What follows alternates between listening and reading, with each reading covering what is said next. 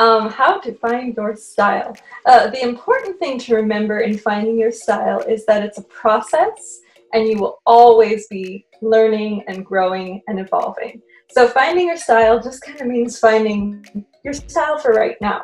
The way that I went about finding my style was to first learn a lot. I first learned the basics, like how to draw, color theory, how to paint, just the basic artist stuff. And I'm like, okay, now I've got a toolkit. I know kind of how to draw, I know how to paint, I've got basic tools to work with. But then it's a matter of like, well, there's so many styles one could work in, what's mine? And I did a two-pronged approach. So one, I took in a lot of other art.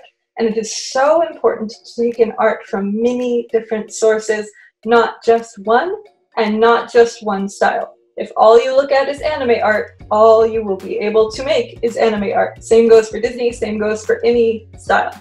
And if all you look at is art that's been made in the last 10 years, you're missing out on a rich history of artists who can influence your style, and you can kind of find inspiration in the past as well as in the present to lead you into the future.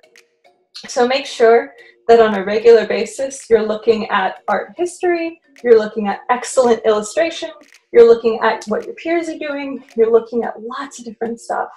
And then the second thing I did, so the first was look at a lot of different art from many different sources. Second was to experiment and try making new stuff. So I went through a phase where everything I drew looked kind of Tim Burton-y, you know? I was 20-something and trying to be taken seriously, so I was like, what if I'm just really grim and everything looks kind of gothy? Obviously that's not the style I ultimately went with, you know? My current style came out of me after a long depression, right? So for a long time I had been really down.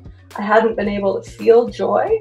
I knew that joy existed. I knew that somewhere people were happy, and I missed being able to feel that. And so when I came out of this dark time, I just wanted to make happy art.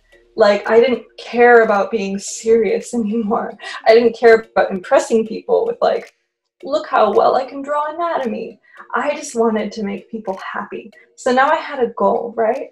I wanted to take what I could draw and take the skills I had and make pictures that would go out into the world and feel like a hug to the people on the other side. So I was thinking about my audience, right?